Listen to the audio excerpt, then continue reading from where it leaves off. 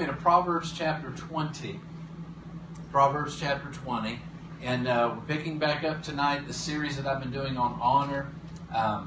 I shared last week, I had somebody text me that watches online. I don't know if it's on YouTube or on Periscope, but they were kidding, but they said, enough already on this honor stuff. My toes hurt. Can we get on to something else? And so I think tonight is the last in this series. I think. And it was interesting when the Lord laid it on my heart to start teaching on honor. I really didn't know the direction that I was going to go. And every week, it's the Holy Spirit will give me a word that's another part of honor. And tonight, the area that we're going to deal with is character. And the character is so important. It's interesting because you can develop character. You can change who you really are. Now, I'm so thankful I'm not the person I was before I was born again. I'm so thankful you're not the person you were before you were born again, because now we probably wouldn't have gotten along. Amen. I don't know about you, but, well, anyway, let's just... And I want to remind you, the Lord brought this to me a couple weeks ago when I taught on integrity. This series is not about you trying to be perfect to please God. That's not what this is about. It's about living at a level that He's empowered us to live. This should be our reputation. We should be people of honor. That's what people should say when they talk about us. You know, and I've talked about being a person of your word. That's how people should look at us and say, you know what, if they tell us they're going to do something, they're going to do it. I shared this, and I've shared it through the series, but one of the greatest compliments, two people have given me compliments. I really don't care. I don't look online to see what people say about me. I don't look on Facebook. I really don't care if the Lord lays on my heart to post something on Facebook and nobody likes it or people get mad at it. I really don't care. That's not what I'm at. Oh, look at that. I got 4,772 likes. It really, who I am is not based on whether people like me or not. Who I am is based on whether God's happy with what I'm doing. And that's all that really matters to me. And so I'm not, I understand this series on honor, our reputation, what people should say about us. But there's a couple things that people have told me that meant a lot to me. Because, number one, who they were. And Pastor Sherry years ago, probably about 10 or 11 years ago, she came to one of the conferences and she said, Pastor Jim, one of the things that I admire about you is you're always the same. She said, I can't tell if you're in the middle of the biggest battle you've ever been in or you just got the biggest victory you've ever had. I can't tell the difference. That really is how we should be. Now, I keep joking about this, that, you know, I'm going to build a church and I'm going to line this back wall with mirrors because you can look at what I can look at. And, you know, faith people, we're supposed to be the same. We're supposed to be steady because we believe what the Word says. But you ought to try to get up and preach a happy message with people looking at you, as Brother John Evanzini says, like Missouri mules sucking oatmeal through a straw. And, you know, they'd like to smile, but, well, I'm happy, Pastor. I got the joy of the Lord. It's just way down in my heart. Well, let it out. You know, notify your face. People should want what we have. And if they can't see it on the outside of you, they don't want anything you have. Amen. Anyway. And so the second thing, and Debbie, Pastor's wife, you know, when we started traveling more and more, not she and I, but Pastor Debbie and Elizabeth and I started traveling more and more, I talked about how, you know, we had gotten I have it set up at my house so lights go on and off at different times every night. And whether I'm there or not, it looks like I'm home. And I talked to her about it, and I said, you know, you can get little timers and just plug your lamps in. And I said, I'll bring you one. And so you're leaving in a couple of days, I'll bring you one. That was on Wednesday. Sunday night I showed up. Or no, that was on Sunday night. Wednesday night I showed up. I gave it to her. She looked at me. She goes, do you ever forget anything? She said, I'm amazed that you remembered to bring this to me. And she said, I've never had a time where you told me I'm going to do something that you didn't follow through and do it. That's the reputation we should all have. That's what honor is. Or do people know to not even ask you because it's not going to do them any good anyway?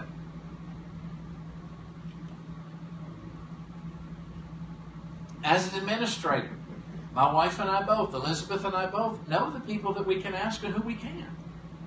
Because we know the ones that say, yes, yes, yes, I'll do. Remember, Jesus talked about the two, which is the better one, the one that said no and went on and did it, and the one that said yes and then didn't do it either. And we always say, what about the one that says yes and follows through? But truthfully, the one that says no and went ahead and did it anyway is better because you weren't planning on them doing it anyway. The one that tells you yes and doesn't follow through, that can put you in a bind, especially if it's something you really need to have taken care of. So we should be people of honor. That should be our reputation. So we've looked at different areas, and tonight I'm going to deal with the area of character. And so let's do a little bit of review. Proverbs chapter 20, verse number 6. He says, many a man proclaims his own loyalty, but who can find a trustworthy man? The King James says it this way, most men will proclaim everyone his own goodness, but a faithful man who can find? And how many women have said the same thing? But I mean, God is saying that. That's not Pastor Jim saying it. That's God saying, who can find a faithful man? He says in verse number 7, in chapter 20, a righteous man who walks in his integrity, how blessed are his sons after him. You know, and I know I've shared a lot of this. I'm going to share it every time, but we were talking to our son James. It was been a couple of years ago now, and he was working really hard. He was working long hours, and you know, being mom and dad, we're watching out for our kids. And I know he's an adult. He's married.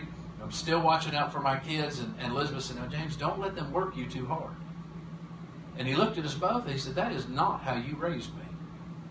That's not how I grew up." And I thought, you know what? That's the truth. I mean, we would work from early in the morning until late at night, whatever had to be done in ministry. Now go to Proverbs chapter 28. Because, beloved, whatever your core attributes are, you're passing on to the next generation. You know, when we started the church at Beattyville, I had a person come to me and say, you know, it just kind of makes me laugh because all I can see is a bunch of Pastor Jims running around Eastern Kentucky. And it so blesses me to see people, hear people saying the things that I say, not because I'm perfect, because I'm not. And if you question that, just talk to my wife a little bit. But I love it because I'm hearing word come out of your mouth. I hear situations come up in your lives, and you're quoting the same scripture that I would quote. You're saying the same things about it that I would say.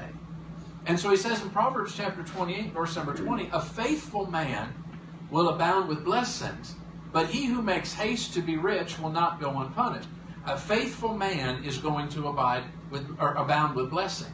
Go to Psalms chapter 15.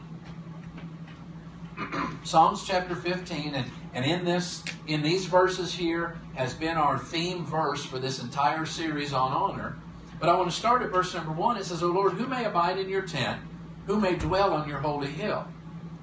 So now, God, who wants to know? I want to live in His presence. I don't want to come in and out of it.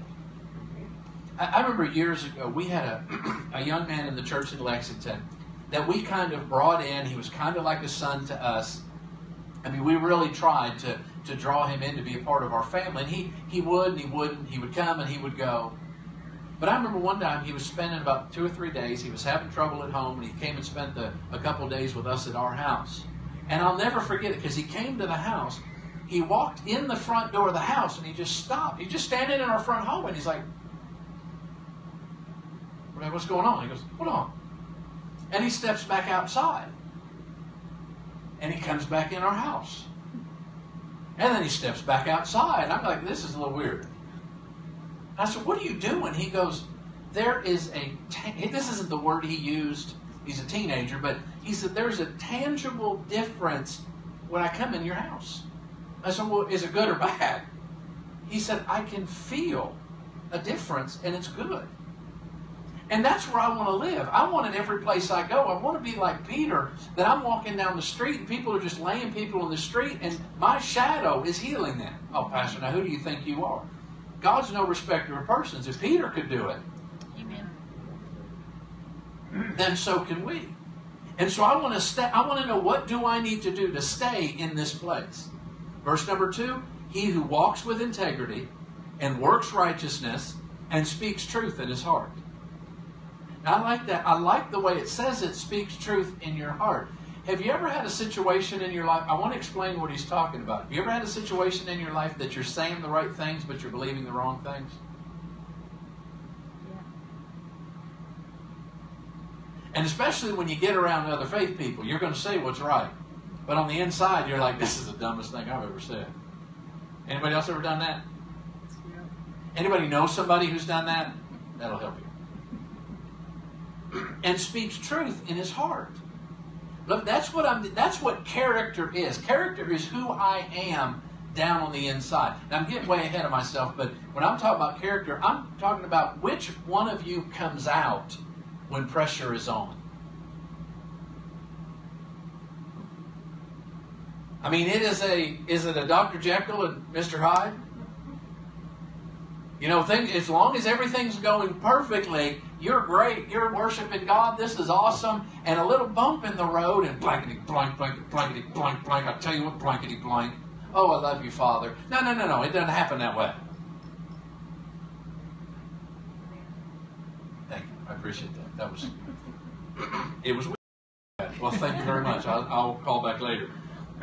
He said, verse number 3, he does not slander with his tongue. I'm not talking bad about people.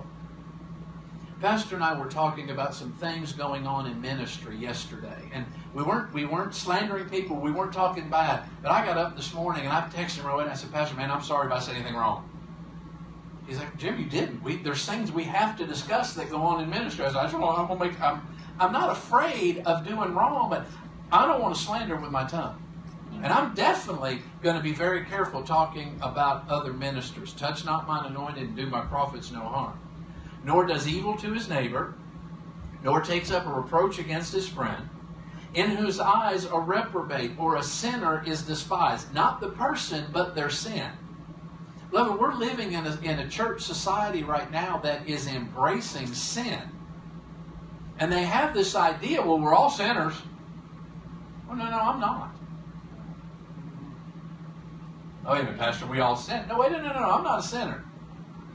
I've been made the righteousness of God in Christ Jesus. You have been made the righteousness of God in Christ Jesus. We love the sinner. We hate the sin. But if you're not willing to change your lifestyle of sin, I'm not going to embrace you. I understand wanting help, wanting to get out of it. I'm going to embrace you and try to help you. But if you don't, God says, the Spirit of God will not always strive with the spirit of man. That's what God says. That went over just as well. Okay. In whose eyes a reprobate is despised, but honors those who fear the Lord. This is it. This is what honor is. He swears to his own hurt and does not change. He does not put out his money at interest, nor does he take a bribe against the innocent. He who does these things, look at this, will never be shaken. But I want you to see that honor is he swears even to his own hurt and does not change. That's what my words should mean. If I tell you I'm going to do something, I'm going to do it regardless of the circumstances. Now I want you to go with me to 1 Thessalonians chapter 5, and we're going to deal with this area of character. Because, beloved, I've shared this many, many times. Almost every year. I don't do it every year, but almost every year I go back and read the book God's Generals. And the one I like, I've read a couple of them, but the one I like is the original that was written, I don't even know how many years ago it was written. It was written by a man named Roberts Lairdon. It's not Slairdon, it's Roberts is his first name, Lairdon. And he went back and studied the great men and women of God, really of the late 1800s, early 1900s. I mean, Amy Semple McPherson, Catherine Kuhlman, that whole generation. And he studied what they did right and he studied what they did wrong. And it was amazing how many of the men, and women too, but how many of those men of God fell at the end of their lives. And the problem they had was that the anointing took them places that their character couldn't sustain. Now, I want you to get what I'm saying, because the anointing will take you great places. The anointing of God, it'll flow through you, it'll change people's lives, but if the character on the inside of you is not developed, that same anointing can destroy you. Let me explain what I'm talking about. And I promise you, beloved, I know what I'm talking about. When you flow in an anointing, and your minister begins to grow, and you become, for lack of a better way to put it, you become popular, you have people pulling on you, and you also have people that want to worship you. Yeah. I want you to hear what I'm saying, and if your character isn't developed, you can give in to that. What happens when you minister, and you minister a lot, you're constantly giving out of yourself. You're constantly giving out. I'm so thankful for the things that Pastor Callahan has instilled in me. And if you don't keep yourself built up, you empty yourself and you get down to what we refer to as your base feelings. It's like, have you noticed how much more difficult it is to walk this walk of faith, to keep your stand up when you're physically tired? Yes. Can you agree with? Is that true? I mean, you're not sleeping well. You're physically not doing well. You're not able to eat, whatever it is, and your body gets physically tired. I know it's a spiritual battle that we're fighting, but it's a physical battle. It's a physical body that we use to sustain us to be able to fight the battle. And so, just the same thing when you're ministering, and you can get behind. Beloved, I could have not slept for 5 days. I could have done absolutely nothing godly today at all and still get up behind this pulpit, and that gift of teaching would kick in. The anointing would come on, and no one here would ever know it. But when you give out and you give out and you give out, it's very easy to start feeling things that you haven't felt for years. It's amazing how many men and women of God that they'll come right out of ministering behind the pulpit and get right into sin. I heard one statistic, and I wish I could remember which one of the international preachers. You would recognize the name. He did a pastor's conference. And there were hundreds of pastors at this conference. And he was teaching what I'm teaching now about developing character. And so he had arranged all of the hotel rooms for all these pastors. So he had a right to do this. He went to the administration of the hotel and got the information, and something like a third of the pastors attending this pastor's conference were watching pornography when they got back to their room at night. Oh,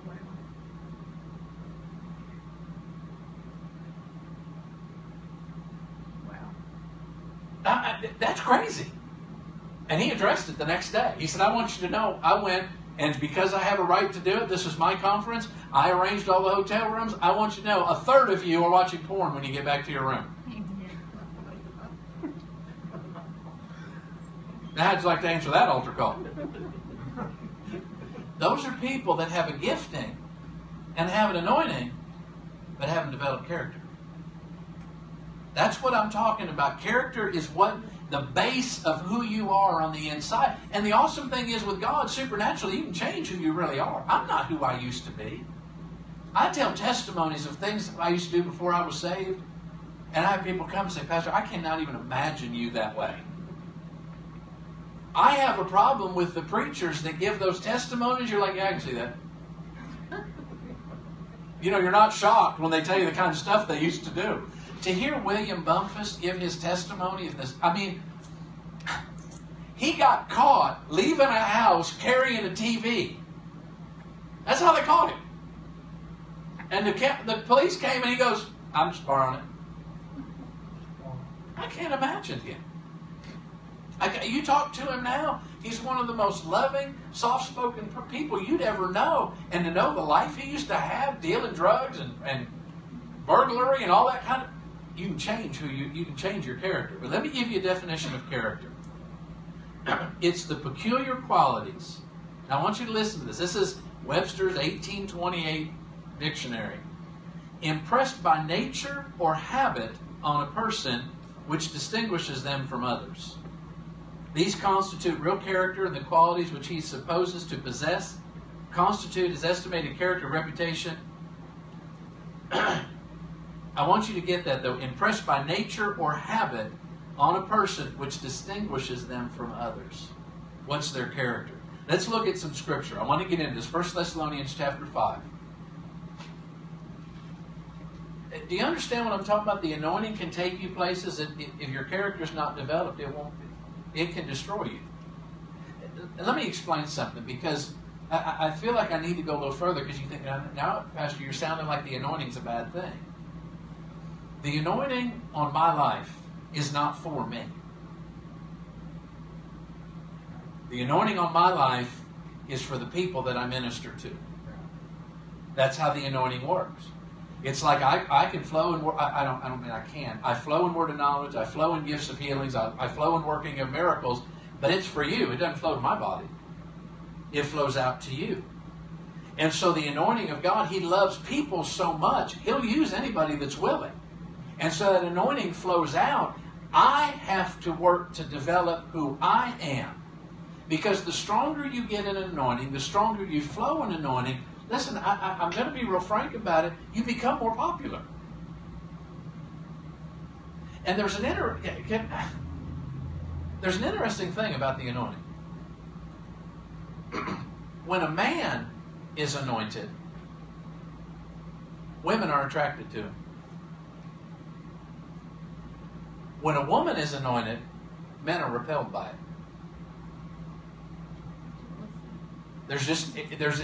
We've watched it for 30 years. And I've talked to women, female ministers, women ministers that come in and preach for us, and they'll tell you the exact same thing. And so the number of men who fall sexually in ministry it's unbelievable. It's amazing the number of pastors that fall into sexual sin. And I'm going to deal with that. I'm going to deal with some areas of character that if you develop them, it'll never happen. Okay, do I have your attention? Yes. Y'all got some serious looks on y'all's faces. If your character's not developed, there's a popularity that comes with anointing. There's an area of, I want to be real careful, but I want to be very blunt. There's an area almost of hero worship that can come because God is using you. And if you don't have character developed, it's very easy to fall in and allow yourself to actually get corrupted by it. And we can look at the number of ministers that have fallen because of that. All of a sudden, the word doesn't apply to them. All of a sudden, Elaine Homer tells a story about the most anointed man she has ever known in her life was the first evangelist she ever traveled with and was abused by him as a teenager. Now, when she looks back and to think now of turning your 12, 13-year-old daughter over to a traveling evangelist, she said she would get in his limo. He'd just get done preaching. People healed. I mean, this is the guy I told you the testimony. His son was run over by a truck. His brains were out on the ground. He scooped his brains up, put them back in his head. They took him to the hospital, and he refused to let them put him in the morgue because his son was going to be healed. And within 3 days, his son was normal. But she said she's traveling with him. They're done ministering. Hundreds of people are miraculously healed. They get in his limo. He opens up the center console and pulls out a fifth of whiskey. Then they get back to the hotel, and she watches as men and women go in to his hotel room. You understand? And he said, I get on my knees every night and repent. And if I didn't think God forgave me, I would never go on with my life. Now, repentance isn't saying I'm sorry. Repentance is stopping. That's no character. That's where the anointing elevated you to a level that your character couldn't sustain. And so 1 Thessalonians chapter 5. Paul's giving some instruction here to this young church. He says, rejoice always. That's a good one. Do you realize if you're rejoicing always, you can't ever complain?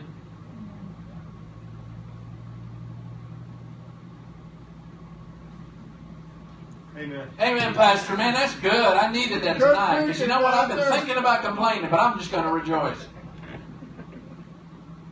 So that y'all go home. Rejoice always. Pray without ceasing. Well, that doesn't leave any time for complaining. That's right. In everything, give thanks, for this is God's will for you in Christ Jesus. I just need to know the will of God. Pastor, I just need to know the will of God.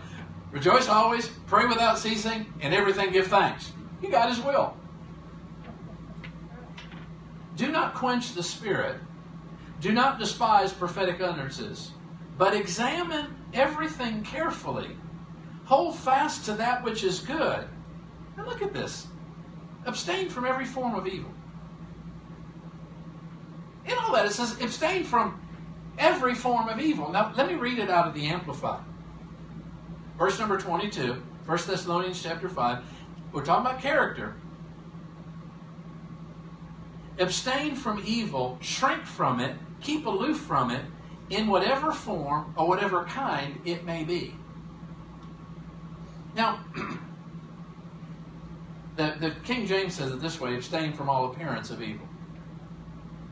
And, religion has given you the definition of what evil is.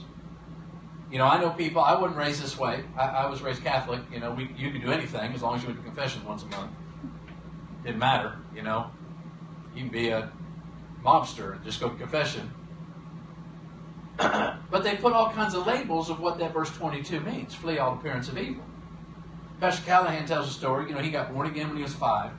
He's going to church, and he's in high school, and he goes to his pastor and says, Pastor, a whole bunch of people are going to the roller rink to go roller skating. Can I go? Pastor says, no, we don't believe in that. He said, we don't believe in roller skating? Why not? The Bible says, flee all appearance of evil. So I'm not sure how strapping 4 wheels on the bottom of your shoes was evil, but Pastor said, okay, I want to please God, and he wouldn't go roller skating. So a little while later, he comes back and says, Pastor, a bunch of kids going bowling. Can I go bowling? No, can't go bowling. Why not? The Bible says, flee all appearance of evil. We're pretty sure, after, 60-some years, understanding, Pastor, 60-some years, I'm not even close to 60-some years, but that it was that ball knocking them pins over that was evil. That's abuse to pins. So they weren't allowed to go bowling. There's whole denominations that it's a sin to go to a sporting event. Flee all appearance of evil. Well, Pastor, they got drinking there and they got all kinds of sin there. I just choose not to participate. Now, when we had professional hockey in Lexington, that was a sporting event that my wife and I came the closest to sinning at. We sat right down on the glass and we were pretty redneck when the game started. But we didn't sin. We had a lot of fun. It says, flee all appearance of evil.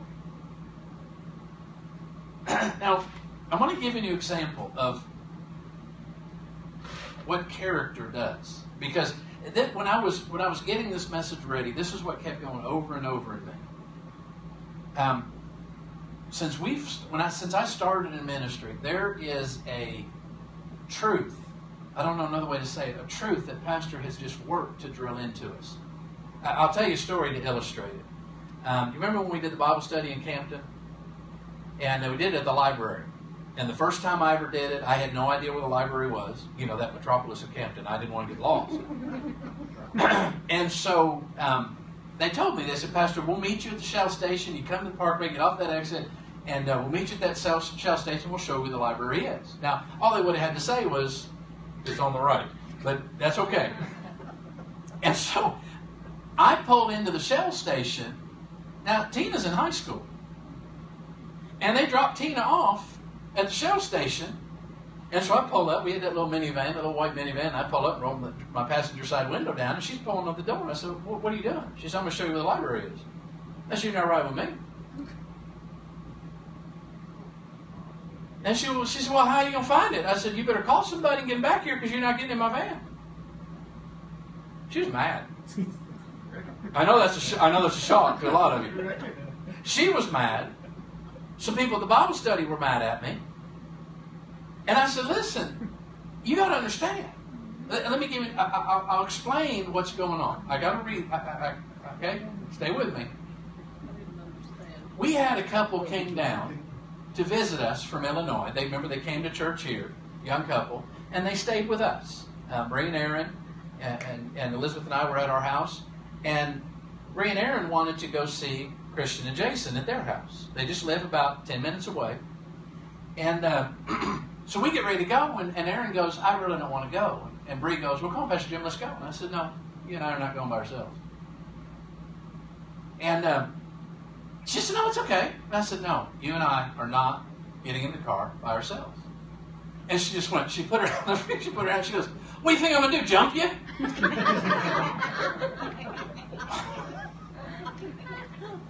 Sounds like Tim. Okay. You have to understand, because on the inside of me, all I need that night of that Bible study is me driving through the small town of Campton with a teenage girl in my front seat. Yeah. Am I worried that she's going to jump me or I'm going to jump her? No. But there's something on the inside of me that, no, this isn't right. Now, there's another side to it. See, beloved, if I'm never alone with a woman who's not my wife, I don't ever have to worry about having an affair. Amen. I try to get it across to young people. Well, we didn't know what happened.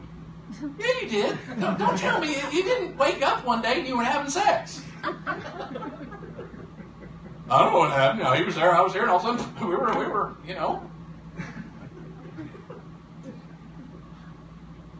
If you never put yourself in that position, you don't ever have to worry about it happening. And so that part of my character has been developed. I'll never forget it. When Bree looked at me, she said, "What are you afraid I'm going to jump you?" And I said, the interesting thing is, I said, you can ask her yourself, but if I had shown up at Christian and Jason's house and Bree and I had gotten out of the car, my daughter had been like, "What are you doing?" Now the difference is, this is why I wanted to use this as an illustration. That's just who I am. If a woman comes into my office for counseling, the door stays open. Now, well, don't you bring your wife in? No. People want Elizabeth and I to counsel together. If they want that, that's fine. But I keep the door open. Pastor Callahan will keep his door open if we're counseling a woman. We had one of our pastors here in the area that every time I saw them at their church, they were there with another woman. Now, I knew they weren't doing anything, but I talked to them. I said, "Listen, you can't do this." And at first they were defensive. And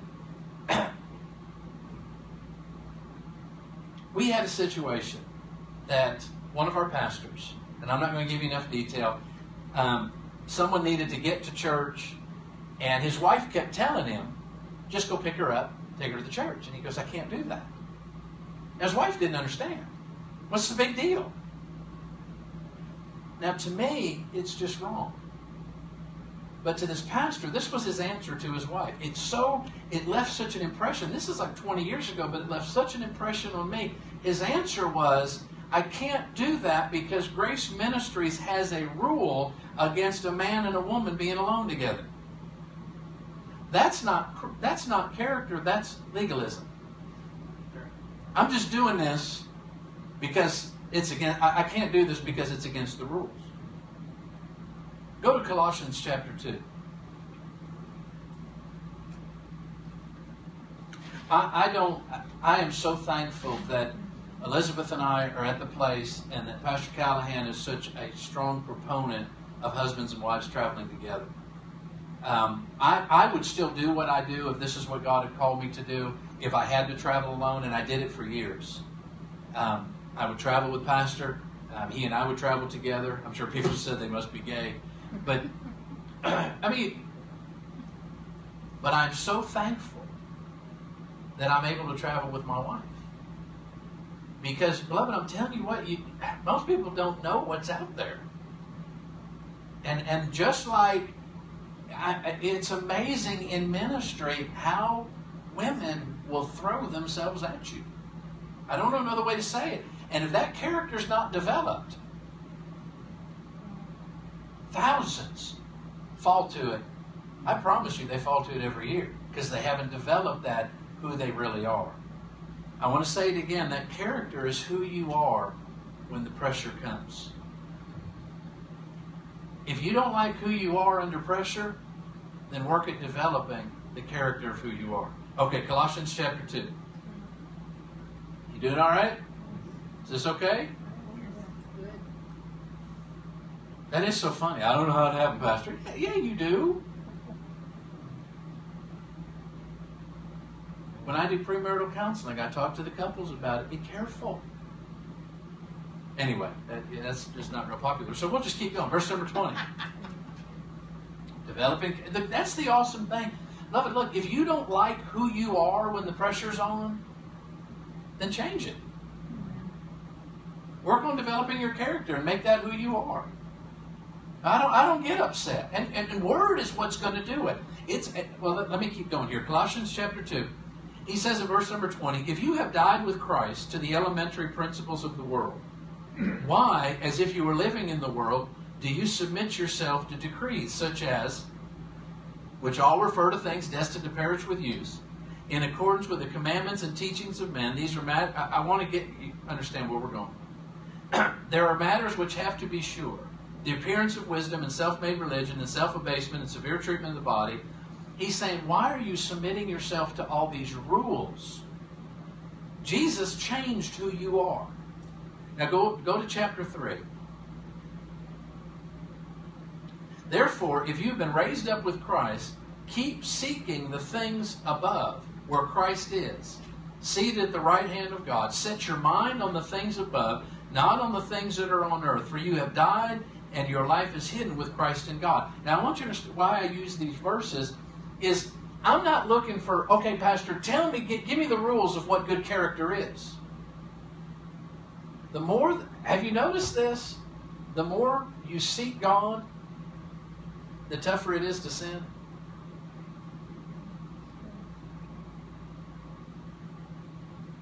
And the less you seek God, the easier it is to sin. I mean, back when you used to sin. I mean, you don't come right out of a time in the presence of God, caught up, time in His Word, God speaking to you, and throw a fit. Okay, you shouldn't come out of spending time with God. Some people look like, oh, I didn't know we weren't supposed to. I remember back years ago, we were just getting started in this, and I closed myself in one of the bedrooms, and I got kids pounding on the door and yelling and screaming, and I come out going, "Shut up! I'm trying to talk to God!"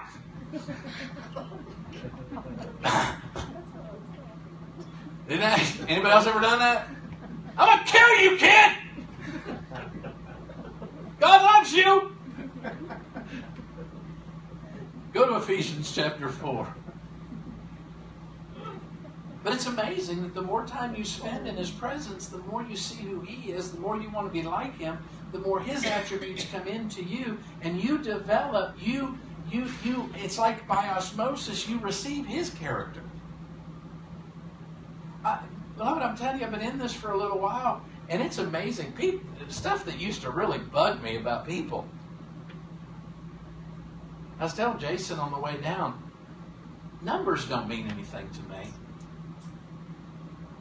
They really don't. I had someone, and I'm only sharing this because someone said this to us. We were telling them about our trip down to Texas to see the woman down there to pray for her before she goes in for surgery.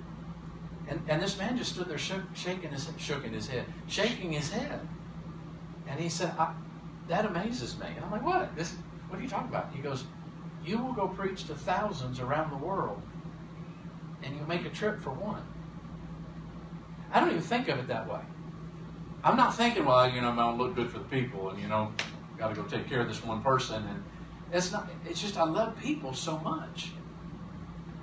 And it's one of the most aggravating things as a pastor is you seek God. You get in the presence of God to find out what God's saying for that time, for that moment, for that people. And they don't show up. And I'm telling you what, I used to be a whole lot tougher than I am now because 2 days later, somebody calls you crying and moaning about the very thing you preached about 2 nights before. Okay, Ephesians chapter 4. My character has changed. There was somebody just a while back that the Lord just laid it on my heart. Now, they've been in church. They've been with us. I don't mean us here. I mean our ministry. They have been with us for 20 years. And all of a sudden, you don't see them. And the Lord just laid it on my heart. They said, just send them a text. Tell them ask them how they're doing. Tell them you love them. And a simple thing like that brought the person back into church. Now you think you want people to mature to the place that you don't have to do that kind of stuff, but people just want to know that they're loved. They want to know that somebody cares. That's it. And then to me it's like, and so it used to be, but But I've worked to develop that part of my character. You know, Pastor and I travel, he'll go, Jim, there's just some things about you and me that are just totally different. I'm like, I don't know what you're talking about, sir. I have no idea what you're talking about, how we're different. Ephesians chapter 4. I love this because if there's things about your character you don't like, look, Ephesians chapter 4 is for you. He says, so this I say and affirm together with the Lord, that you walk no longer just as the Gentiles also walk in the futility of their mind. We shouldn't be walking like the world. We should be different. Being darkened in their understanding, excluded from the life of God because of the ignorance that is in them, because of the hardness of their heart, and having become callous, have given themselves over to sensuality for the practice of every kind of impurity with greediness. But you didn't learn Christ this way. See, beloved, when you got born again, the part of you that got born again was your spirit man. You have access to God's character, but you're going to have to do something in order to change who you really are. Your spirit man is made alive. Your spirit man has been made right with God, but you still got that same mind, will, and emotions. You still got that same thinker, chooser, and feeler. And so he says, verse 21, if indeed you have heard him and have been taught in him, just as truth is in Jesus, that in reference to your former manner of life, you lay aside the old self. I love it. God says, just lay it aside. That's not who I am anymore. But we've come up with excuses instead of working to change our character. Well, I'm half Irish and I'm half Italian. I get mad quick and I stay mad long.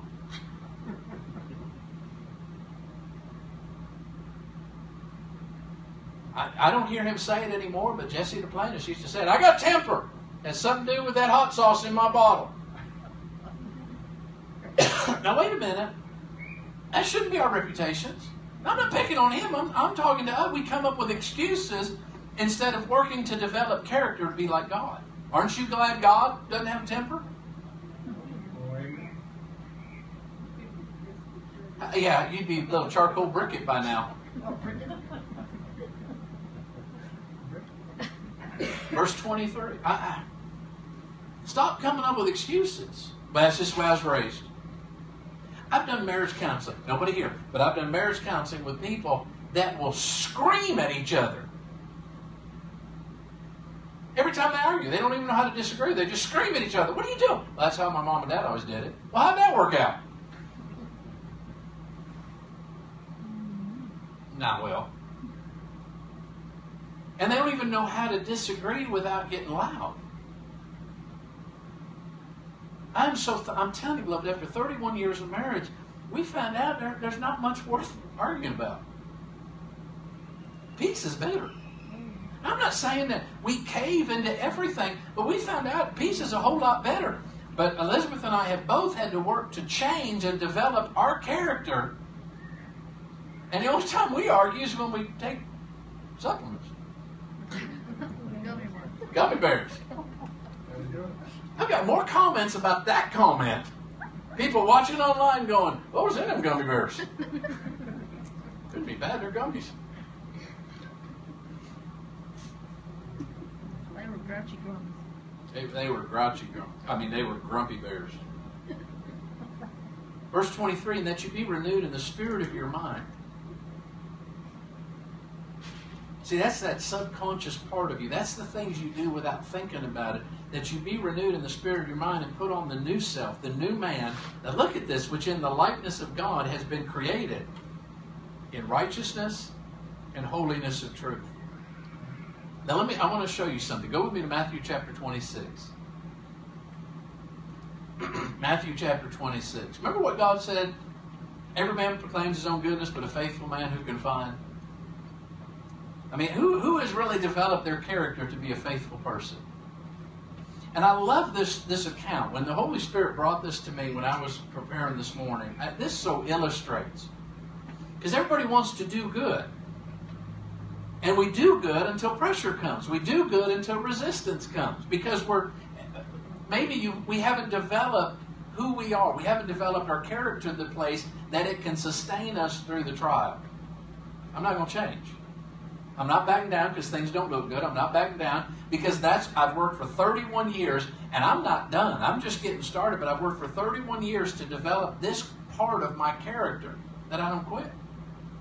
And so now Peter, you remember this? Jesus said, when are you going to deny me? Remember that they're sitting down at dinner? Now, the prophet who has been reading people's mail for 3.5 years meets the woman at the well, and he says, take me to your husband. And she goes, I'm not married. He goes, I know you're not married. You've been married 6 or 5 times, and the one you're living with is not your husband. This is Jesus who, they're walking along the way. Jesus isn't even walking with the guys, and he goes, what are y'all talking about? Because they were discussing among themselves who'd be the greatest. He knew what they were talking about. And so now he's saying somebody here is going to deny me. And Peter says, Matthew chapter 26, verse 33, but Peter said to him, even though all may fall because of you, I will never fall away. You notice how easy it is to make your stand of faith when nothing's on the line?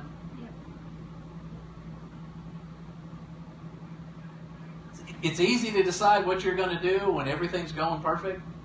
But when all hell breaks loose, what's on the inside of you is what comes out. That's what we got to work to change. And so, even though all may fall because of you, I will never fall away. Jesus said to him, truly I say to you that this very night before a rooster crows, you'll deny me 3 times. You know, Peter was mad. Blanket. So let's go to this, Luke chapter 22. Peter wanted to do what's right, but number one, he wasn't born again. And number 2, that wasn't who he was on the inside. Peter, he just had a mouth on him. Luke chapter 22, verse number 50. I'm telling you what, your character is directly connected to your mouth. That's the outward sign of who you are, really. What's coming out of that mouth of yours. Have you ever been talking to somebody and they cuss and you look at them and they go, I don't know where that came from. I do. That was another thing that Pastor really worked on us. He goes, listen, guys and girls, be careful what you say out from behind the pulpit. Because if you say it enough, it'll come out behind the pulpit. I've listened to preachers cuss from behind the pulpit.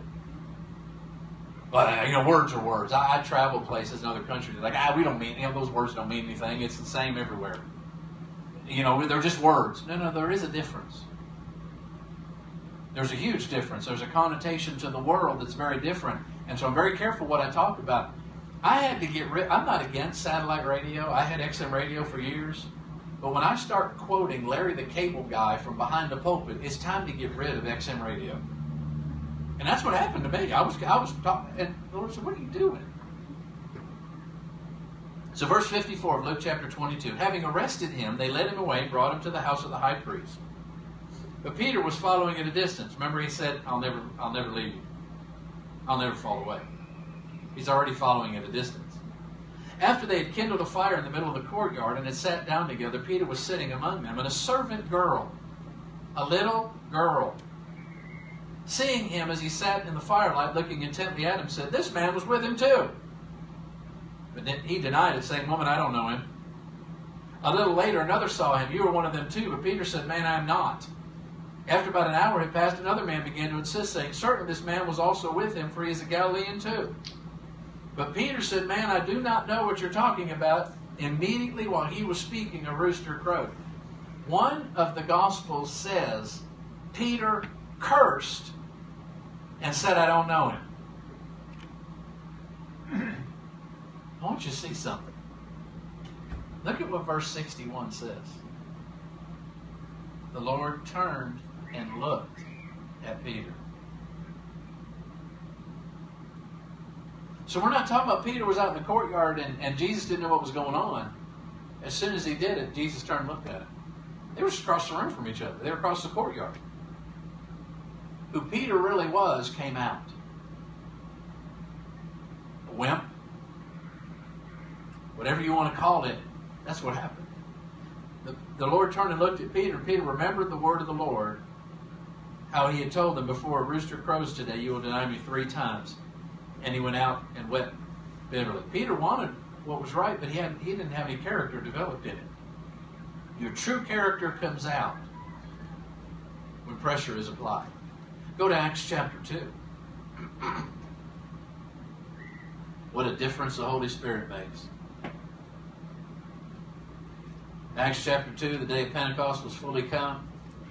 They were all in the upper room with one accord. And look at verse 14.